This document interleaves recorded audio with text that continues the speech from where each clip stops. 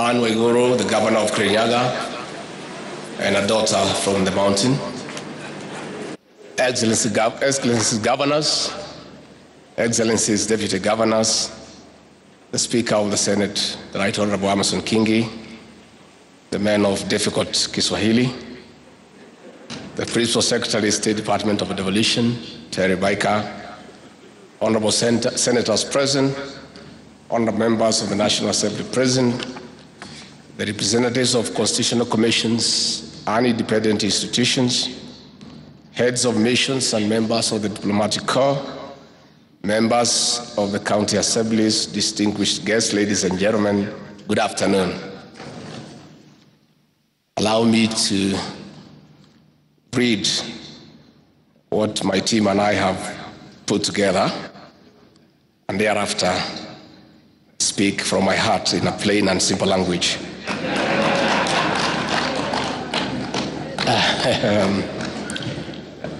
I join you for the 8th Devolution Conference and the first biennial conference as we celebrate a devolved but complementary system of governance. Over the last 4 days of this convening, which was opened by President William Ruto on Wednesday, we have appreciated the transformation of investing resources at the bottom of the socio-economic pyramid where they belong. As staunch believers in sparking grassroots economies, we have picked good practices and lessons for better, bolder and broader steps into the next decade of devolution. That is why the sub-theme, driving transformation from the local level, county governments as the center of economic development, is very apt. Governors, distinguished guests, at the start of our administration, President William Ruto was wrongly criticized for being purported to have scrubbed off the Ministry of Devolution. This was not the case. It was a case of elevating devolution to the presidency. And in less than 1 year into office, the president has shown commitment to delivering on the devolution dream because it is aligned to the bottom-up economic transformation agenda.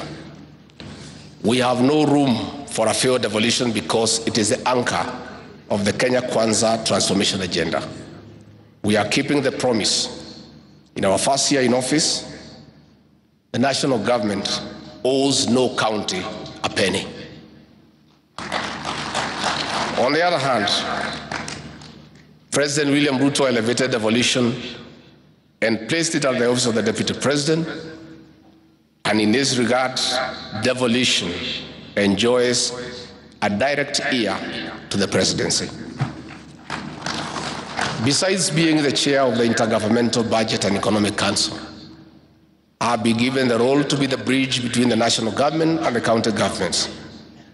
In short, I am the representative of the devolved units at the decision-making table of the executive.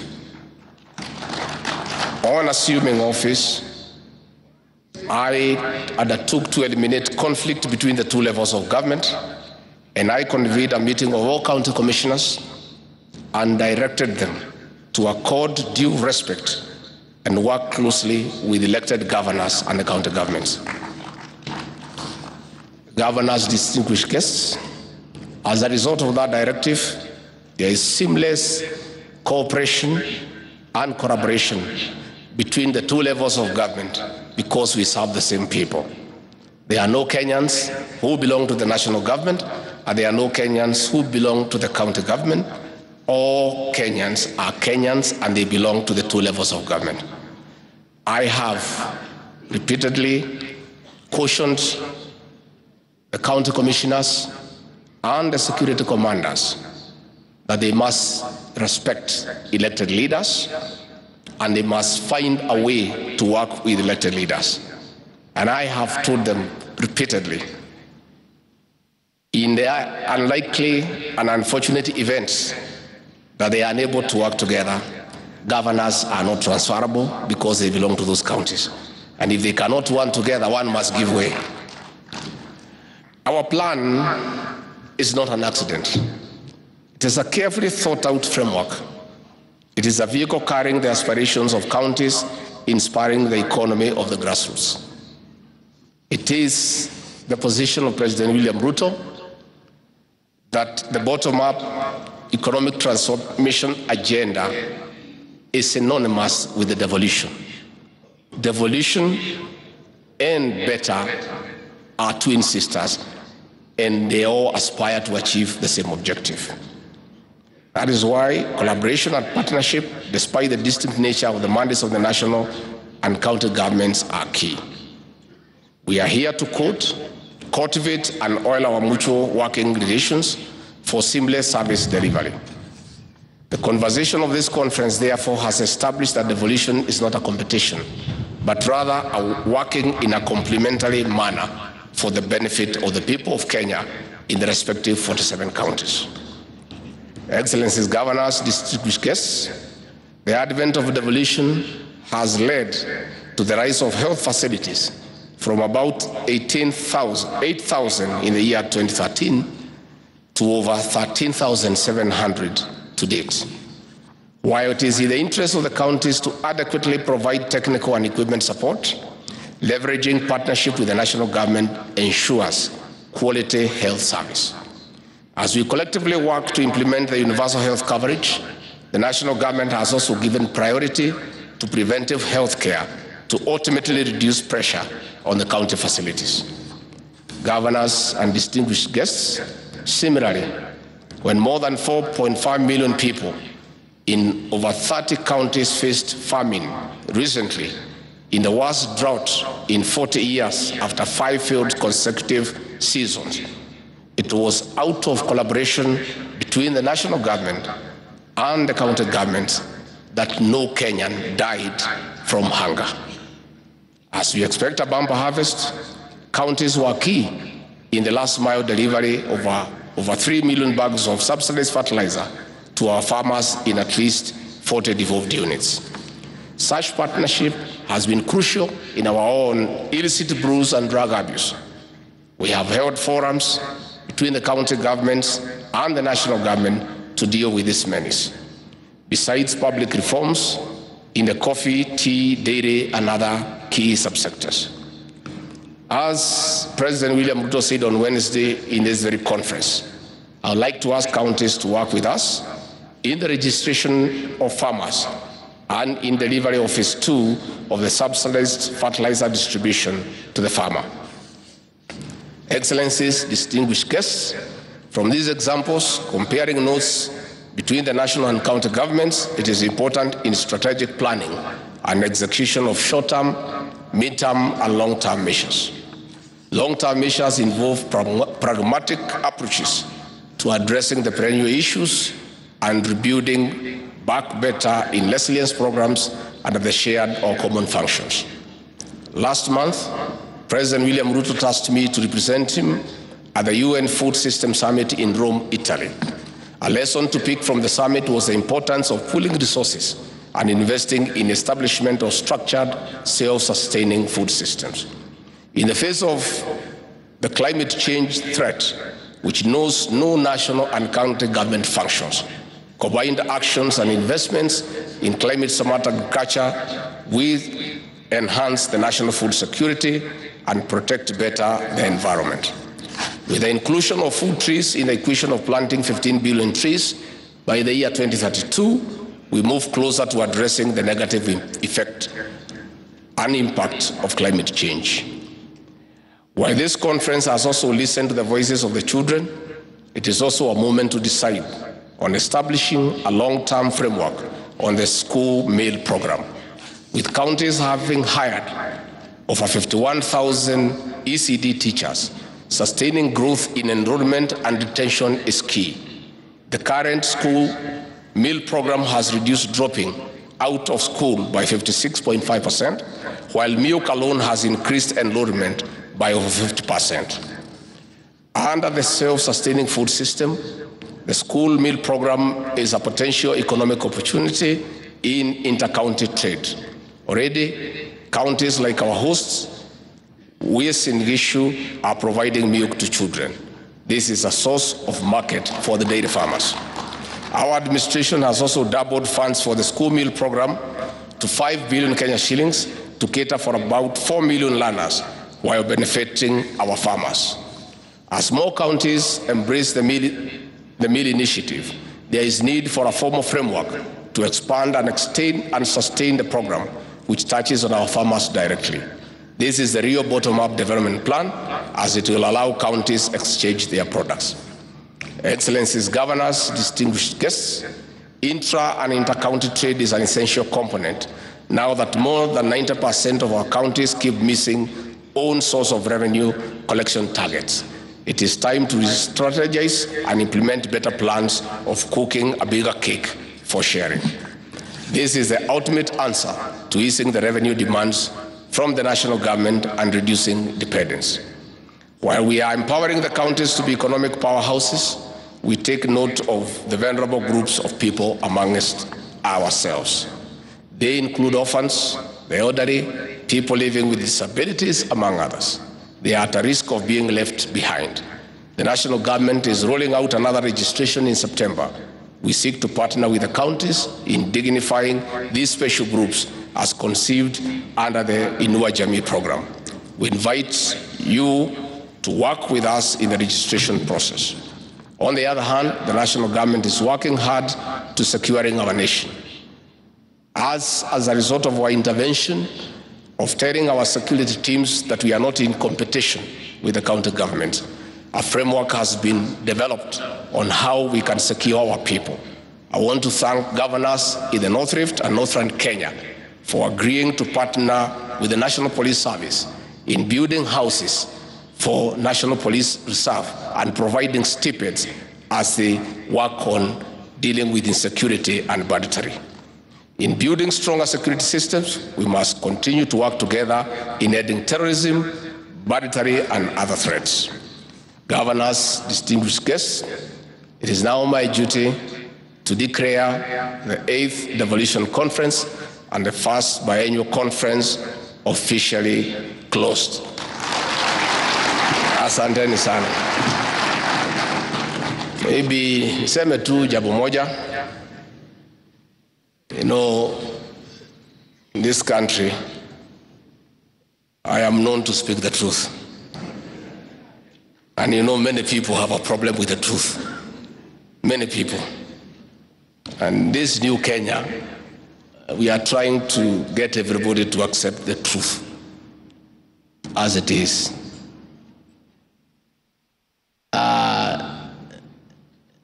The unprovoked and unwarranted attack on the U.S. ambassador to Kenya, Meg Whitman, is as a result of people being allergic to the truth and the reality. Ambassador Meg Whitman and other ambassadors were at bombers throughout the counting of votes. They had access to the public portal. They had calculators. They are educated. And they have done some bit of mathematics. They added the numbers, they observed, and they were clear that the election was won fair and square, and it was open, democratic, and meets the best international standards. What the ambassador is saying is that is the truth. So she is being attacked and vilified by saying what everybody knows. I want to request leaders to accept the truth and the reality and move on. Life is not static. Life is dynamic. Today you are up, tomorrow you are down, and so on. Again, I want to request our leaders to exercise patriotism to their motherland. President William Ruto inherited a difficult situation. I said in Kasarani on the inauguration day on the 13th of September last year, and some people thought I'm mischievous, and they thought probably I'm mannerless to say the truth in front of visitors. And I said the kind of economy we had inherited, and the coffers were empty, and in our stores even rats had disappeared because there was nothing to eat. And the president has embarked on a very difficult journey of the economic transformation of this great republic. Along the way, we have found good friends. Ambassador Meg Whitman, in a record time, has increased the volume of trade between Kenya and the United States, that as I speak today, the United States of America is Kenya's largest trading partner in the world. She has taken time to sit with the president, to sit with me, to sit with our cabinet ministers, to unlock business opportunities and to bring investors from America. What she deserves is commendation, not vilification for being truthful. I want to urge Ambassador Meg to ignore the noises and acclimatize to the Kenyan way of doing things. Perennial complaints year after year. She should stay focused and go on with her work. I want to say that we need also to be respectful to our development partners. You cannot speak in a public forum before national television and say that you have the capacity to recall an ambassador from the United States accredited to this country by the American government. It's simply being mischievous. As a private citizen, how would you recall an ambassador? You cannot even transfer an assistant chief in your locus application. You know, it's part of the denial syndrome. You know what was happening during the handshake regime? It's something that happened that nobody can comprehend. That cabinet ministers were being told to go and brief a private citizen on what is happening in government. Principal secretaries were being told to go and brief a private citizen on the workings of government. The CS National Treasury was being told to go and brief a private citizen about the budget. That is why that private citizen thinks he can recall the American ambassador to go back to the country. That situation is over. We have a government in place. Please just take up your rightful role and oversight the government, because that is your role. Again, I want to say that the hardship team, after destroying the economy of this country, gave President Ruto no chance, because they knew it was almost impossible to turn around the country. In a record 1 year, President William Ruto, through pragmatic leadership, continuous engagement, agreeing to be advised, having a very competent economic council, has done the unthinkable. In 1 year, the economy has shown signs of recovery to the extent that for the first time in 7 years, all county governments were given their money before the closure of the financial year on June 30th. All members of parliament and the respective constituency development funds in the 290 constituencies were given all the allocation before the closure of the financial year on June 30th. So the people who had schemed to destroy the economy so that the next leader can fail are very envious. And that is why they are bitter, and that is why they are trying to portray our friends as bad people. What is happening, and I want to invite our brothers to understand, this William Ruto you despised, and you gave him no chance. Today, he is the desired visitor of every capital in the world. If he was to honor the invitations to the countries he is being asked to visit, he would be out of this country for 360 days in a year. And that is why people are envious. They thought that the West will not embrace him. They thought that the East will not embrace him. They characterized him as somebody unworthy of leadership. They said he is a thief. They said he is corrupt. They say the bottom-up economic agenda is a farce. In 1 year, He has become the leading light in the African continent. He is being sought by every country in Africa to speak for Africa. So I want to ask our brothers and sisters to just accept and move on. Life is that simple. It is that simple. Again, the president talked about corruption in the county governments and the national government. There is no corruption for the national government and the county governments. Corruption is corruption in its very form. And this government will deal with the corruption in the national government, in the county governments, and in the country.